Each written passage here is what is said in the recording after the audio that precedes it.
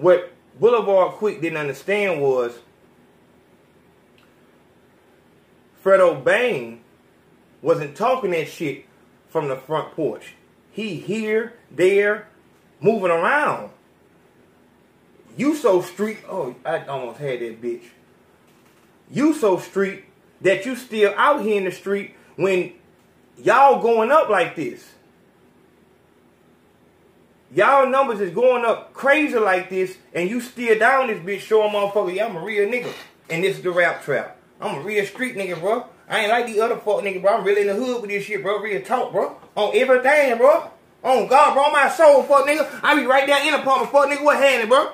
I pull up out that bitch, bro. On everything, bro. I'm gonna get that bitch, dog.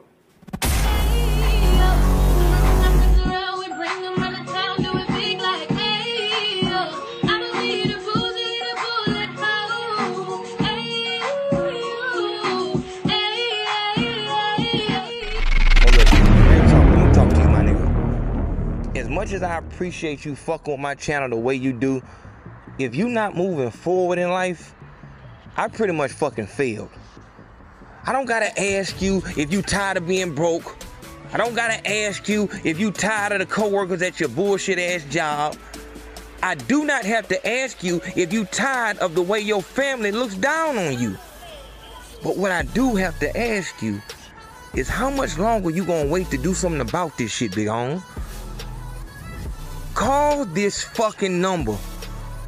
Let's get something moving in a forward, positive, northward direction. Call this number. I told you this. Get your shit together, big homes. The issue with you niggas is y'all think this shit a game, dog. Like, y'all really think this shit a game, dog.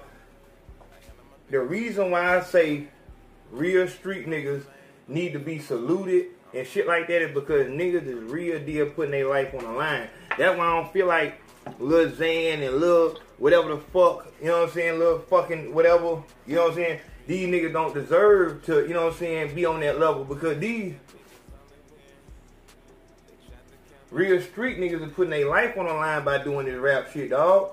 I'm trying to tell you something, dog. A basketball player.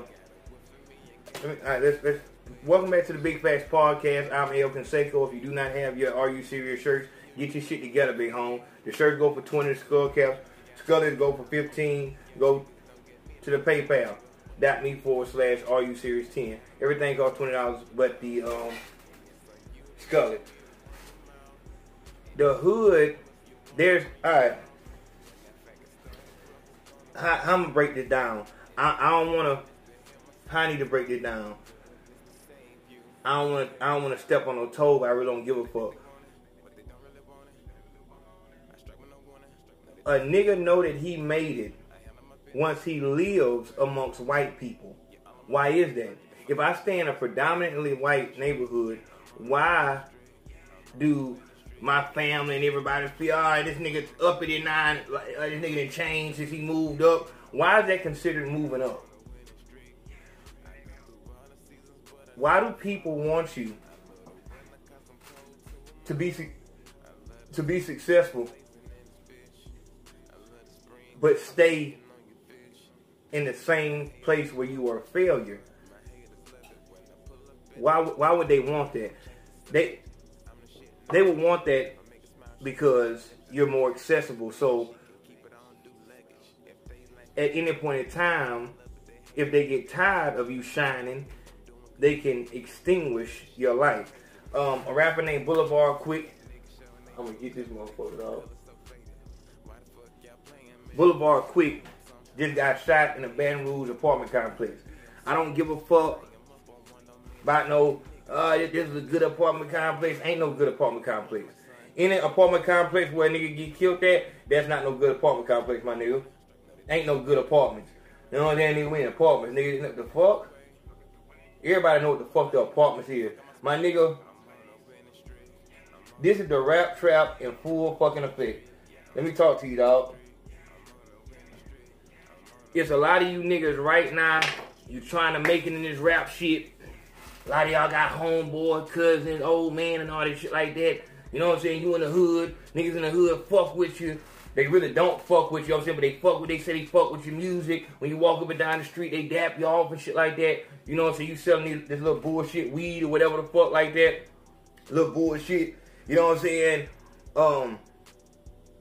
It's all good. It's all love because you petty. You on this level right here. And the shit you talking, you on that Soldier Slim shit, you know what I'm saying? That real gangster shit. And motherfucker fuck with it because you done been up the road. You really about that shit that you talk about. The hood fuck with you because you a real street nigga. Because you've never reached any success worth being envious of, you've never truly experienced jealousy. You know what I'm saying? You've never riding on sixes and shit like that. You know what I'm saying? Nigga, whatever. Man, just, you know what I'm saying? You done hit a lick. You know what I'm saying? Y'all up 10 bands and shit like that. Niggas know you finna fuck that shit up. That's hood shit. But nigga, once the world, you had that potential to actually hit on some legitimate shit, you finna, you know what I'm saying? But because you've never experienced that, a nigga can't really blame you for not knowing what to do in that situation. If you don't know the background on this story right here, Boulevard Quick is the homeboy of G Money. G Money was killed by NBA Youngboy people. Fredo Bang was in jail when G Money died. When Fredo Bang came out for his 2 murders or 2 attempts, whatever the fuck that is, he say, if I was out, that shit wouldn't have happened to G Money. Letting that be known that G Money wasn't really about it like that. Understand, if a nigga protects you and they don't fear what you gon', they don't fear your retaliation, they fear your homeboy. Understand this shit now, nigga. You know what the fuck going on, and your people know what the fuck going on. Nigga, you know if them niggas is scared of you or scared of your homeboy. When a nigga gotta come out and say, goddamn, yeah, you know what I'm saying? Nigga, look, I wasn't there, nigga. You know what that is. So Fredo Bang come out, and when he say that right there, that obviously put niggas in the mindset of, okay, so you beefing with NBA Youngboy, because you know NBA Youngboy had something to do with it. If NBA Youngboy didn't have nothing to do with it, then you would have clicked back up with him. If NBA Youngboy ain't had nothing to do with it, then why the fuck y'all ain't homeboys? Let's go and put this shit on the table. They gonna put on the table. Let's put on the table and talk about it. Because I'm not good with the whole shit. All them niggas know who we talking to. No, we don't know who you talking to. Let it be known. Let it be known. Because, and you know, nah, we worry about the, you know, niggas trying to keep it from the law. But my nigga, at this point in time, this shit need to come out in the open because it's getting a little bit too out of hand now. You know what I'm saying? It's getting out of hand. Because I want to focus on these situations where we're being killed by the people that we appoint to protect us. But I can't do that because every 5 seconds I gotta do a story on a nigga getting killed. And it's not by Donald Trump's fucking Secret Service. It's by a nigga that stayed 3 houses down. The nigga that, you know what I'm saying, had the loud back in the day. On the bag. So, alright, bam, so Boulevard Quick, G Money, Fredo Bang was all homeboys. Back in the day, G Money, when NBA Youngboy was broke, G Money and NBA Youngboy was homeboys. And that shows you what success will do. Motherfuckers become enemies. But if you've never gotten to that level, you wouldn't understand it. Of course, you're going to say, we ain't never going to get like that. We always going to be, no, but you never had nothing. So you don't fucking know. That's like a motherfucker tell you, if I hit the lottery, man, come on, my nigga. You can't, my nigga, you can't hold down the job. My nigga, you can't, like, my nigga, you fucking up a $400 check. You know what I'm saying? Like, come on, my nigga. Stop with that. Now you just a fucking budgeting genius. Shut the fuck up, dog. But the hood is where all the failures reside. This is the closest thing, other than jail, this is the closest thing to hell. You know what I'm saying? Because all you see, just look outside. All you see is fucking suffering. At every fucking turn, every corner, 80-year-old man walking to the store. 90-year-old woman asking for change with no teeth in her mouth. 19-year-old girl walking across the street with 3 fucking kids.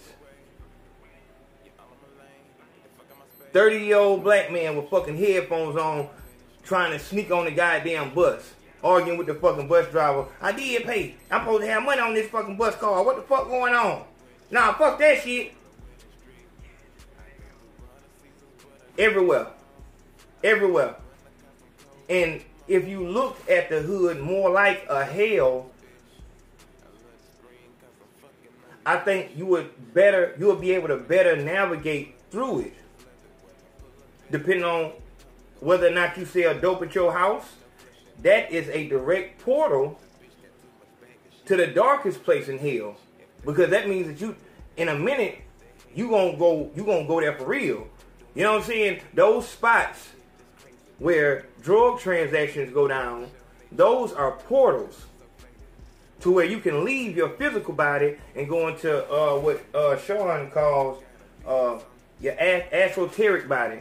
Astroteric, that's like your spirit body and shit like that. These are places that you can die easily, on accident, very easily. Anywhere where dope is, you know what I'm saying, you can make a dope transaction, those are the easiest places to die. Everything in the hood, this shit is crazy. So the fly is really going, I'm trying to kill a fly, and this fly is on the phone right fucking now. Watch it, look at it, look at it. He finna come on the lens right now. This how motherfuckers try you, man. If it ain't Aki and Saki, dog, it's a fucking fly. How the fuck I'm supposed to focus, man?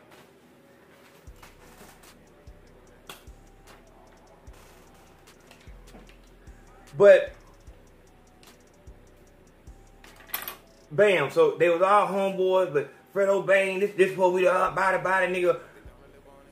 Fredo Bang got on because G Money died. If G Money hadn't died, I don't know, because G Money was heating up from dissing NBA Youngboy. If NBA Youngboy hadn't made it, none of this shit be happening.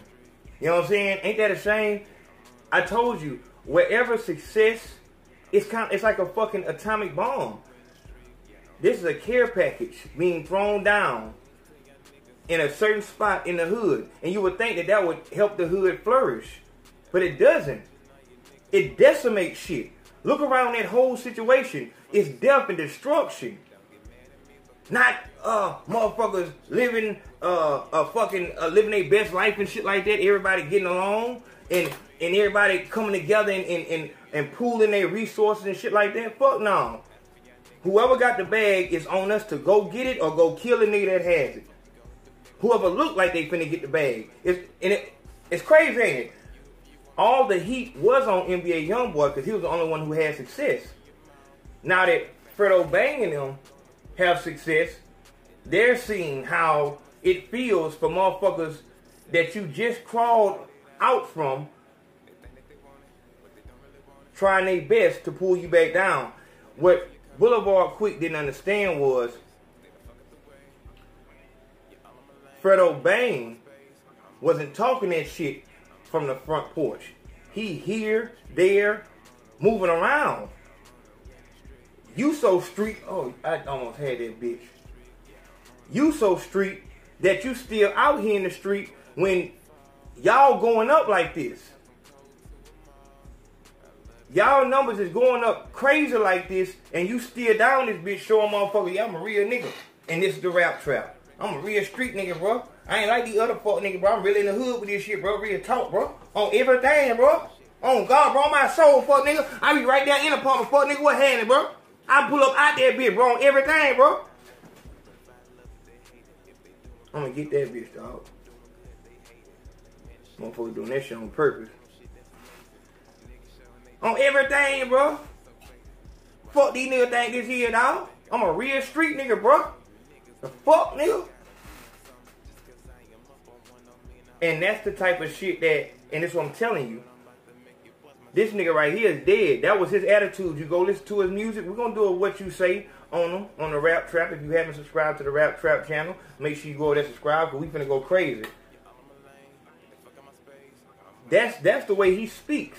That's what kind of level that he's on. All these niggas is on that level. Turn. It's whatever, fuck nigga. It's up there, just like that. The fans champion that type of shit. Now that he's dead, stop the violence. I don't do that fuck shit. All that goddamn, I stop the violence, y'all. The fuck is you talking about, dog? Stop the violence. Are you serious, my nigga? Stop the violence? Ah, man, dog. Damn, dog. As if, like, you couldn't see that being about this shit in real life is gonna lead to this. Any rap nigga that is really about this shit in real life is going to jail or they going to hell. Period. You cannot be a gangster and a rapper at the same time. It just don't work. And any of you niggas that's doing that shit, and I salute you, because I know you're not gonna be here long. It's gonna be, in just a second, I'm gonna be doing a video on you. And I'm gonna give you the same energy. Because you are, you know what I'm saying? What it's for? What is it for? What is it for? This nigga hasn't even got to the point where he can make money yet. So before he can even sacrifice his life for his family, like somebody like maybe XXXTentacion, or, you know what I'm saying, somebody who, you know, the boot game nigga, somebody who sacrificed their identity and, you know what I'm saying, their reputation for some money so their family could live better. You know what I'm saying? Nigga, you ain't even started getting the money yet. Everybody come out, that's a real ass nigga, that nigga real as fuck. But you also hear about real street niggas going to the funeral kissing the mama like they ain't did shit. And that's gangster. You gotta decide what you know what I'm saying? You have to decide what you want to do here. Being a gangster ain't really nothing to brag about, because being a gangster means you look out for number one. That's what's gangster. I needed this, so I took this. I don't give a fuck who had it. Ain't no rules for me out here. As long as I'm out here, it's all good. I can rob anybody. I can murk anybody. The niggas who went in that house in Cleveland and killed that girl and the father for that dope, those were real gangsters. Those were the niggas that you niggas pretend to be. Them is real, like real street niggas, real gangsters. Like they wanted that shit, and when a nigga ain't get a dope up, they really follow through with that shit. No rules. When you think that you can hide behind your child, niggas shoot up everything. That's what real gangsters do. So when niggas be with all that rah-rah gangster talk, it's like, my nigga, goddamn, like, that's what's up. And I hope the people around you see the same thing. That you really look out for number one. Because what's gangster is when Alpo went that motherfucker and told on a nigga who killed niggas for him, that was gangster. He's a real gangster. That's what gangsters do in the end. Right before they get they, you know what I'm saying, shout out to King Erna, right before they get their honor snatched, you know what I'm saying, they do that type of shit. Everybody was a gangster until they wasn't a gangster no more. You know what I'm saying? So when you give motherfuckers these titles, and we gotta really start thinking about these titles and what they actually mean. Especially when we come to play with these goddamn white folks. When we come to the table telling these white folks that we have something that will sell, which is our music, we have to be in that mindset knowing like, alright, this motherfucker across the table is not for me. He's for what I have to sell. You know what I'm saying? So, the only thing that matters to him is increasing these sales. If what will increase sales is me going to jail or me dying, he's all for that. So you can't look for the label to tell you, hey man, get out of the hood. And they might even, that's game. That's game. That's like the hood rat bitch that offers you money in the beginning to make you think that she's not all about money and shit like that. You heard the bitch from the City Girls tell you, I ain't gonna ask for money up front because he gonna think I'm just a nothing ass bitch and I ain't got my shit together. When she's a nothing ass bitch and ain't got her shit together. And that's what I'm saying, like, for all these niggas to be so street and shit like that, they damn sure get booed up a whole lot. Like, niggas run that boo game on niggas like it ain't shit. Like, niggas tell you, oh man, I love your music. Oh, where I sign? Shit, you love my music? Oh, goddamn. You a white man too? Hell yeah, I'm a sign. Where I sign it? Shit, yeah. Hell yeah. Smiling. You want me to dance on the table? I can show dance. I can. Want me to dance?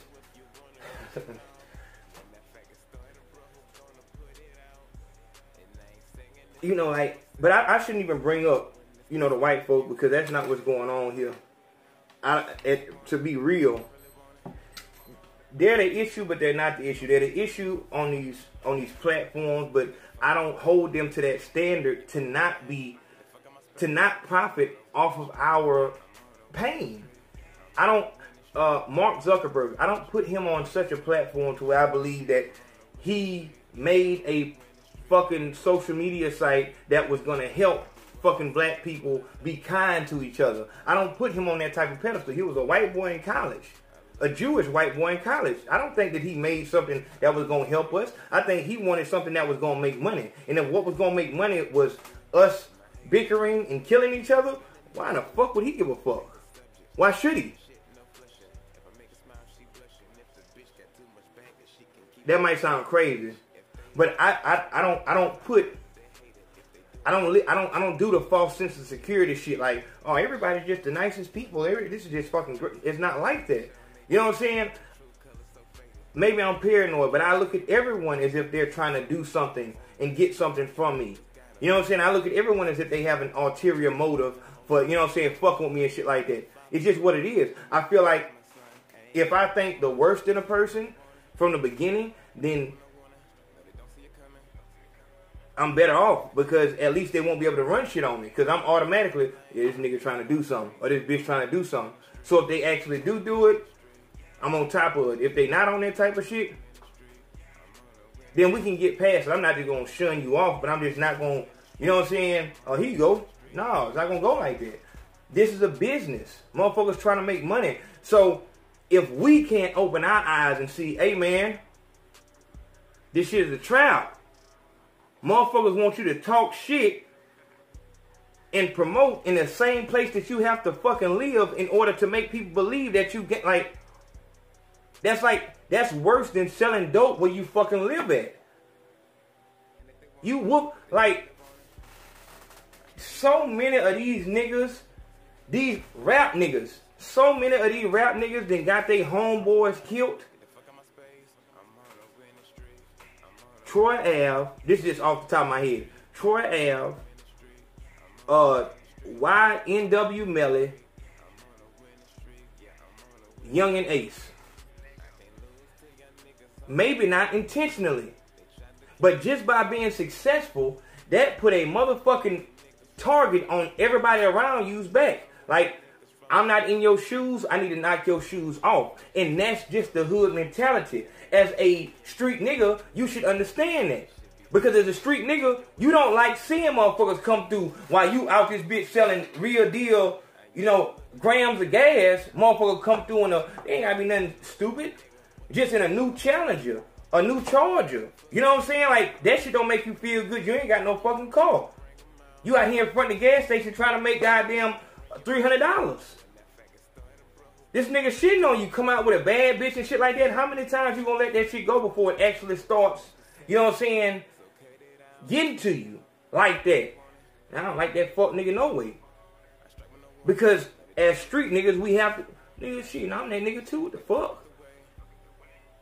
But that's what I'm saying. I don't put that on the nigga mind. Like, I don't say that a street nigga gotta be the smartest nigga on earth. Like, for him to have to, hey man, I see you in the new Challenger, the new Charger. Hey man, can you show me how to do that? I don't expect a street nigga to do that. That's where the system of white supremacy comes in at. But not directly, indirectly, by should I say it, taking the father out of the home and, you know, putting the dope in California, all these things, trapping us inside of our own mind. Not in the hood, trapping us inside of our own minds. Making us think that the biggest thing we can be is a rapper or a fucking athlete. We don't think about being an engineer, firefighter, or nothing like that. And we always have to live above our means. You know what I'm saying? We can't just live right here. We got to live right here when we make this much money. And if you don't make enough money, then steal the shit. Do you know how many niggas in prison right now for trying to live above their fucking means? Not the people that did it for the dope and shit like that. I'm talking people that were trying to flex the fuck out. They had enough money but had to keep getting more just to show what the fuck it was. That's the nigga mentality. And it's just hard for me to blame Donald Trump for something that a nigga in an apartment did. Maybe it is a trickle-down situation and shit like that. But my nigga, I chose to go to the mall today. I chose to get up at whatever fucking time of day. Like, I chose all of that shit. You know what I mean? So, for me to up the fire and just murk a nigga on some, but who's to say that this nigga wasn't flexing on some fuck all y'all niggas? Like, because he think he just still, you think you can still talk the same street shit because this the shit you used to talk when you was just a regular nigga. But niggas take that shit personal now. That's a whole nother thing too. Once you become even, if you have the potential to be successful, niggas start listening to the shit you say a whole different fucking way. It used to be you can talk shit with niggas, whatever like that, nobody get offended. Have you noticed this? Maybe at your job, when all y'all was like employees, it was all good for y'all to joke around and shit like that. But as soon as you became a shift leader, when you try to joke, motherfuckers gotta walk to the bathroom, you just get a fucked up, like, what the fuck wrong with this nigga?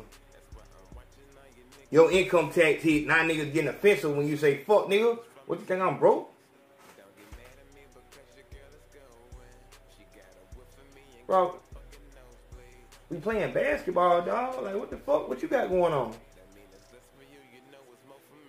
But this is why I'm telling you the 3 S's. Sobriety, solitude, celibacy. Success is not what you think it is. It's not people are not going to be fucking happy. They're not going to be ecstatic. You finally made it, because all you finally making it means is that they haven't made it yet. That's all they get from it. So, as you niggas continue to flex in your hood and make the videos with all the niggas behind you with the choppers and shit like that, niggas love me in my city, fuck nigga, and all that shit like that, I salute you, my nigga. I salute you. But understand, I'm coming with the same goddamn energy when it happened to you, my nigga. Believe that. Big Face Podcast. I'm A. Consaco. Make sure I hit the PayPal. Make sure I go to the Rap Trap. We're going to do a What You Say on one of his songs and shit like that. We're going to see what he was really about. Talk to y'all in a minute. Love.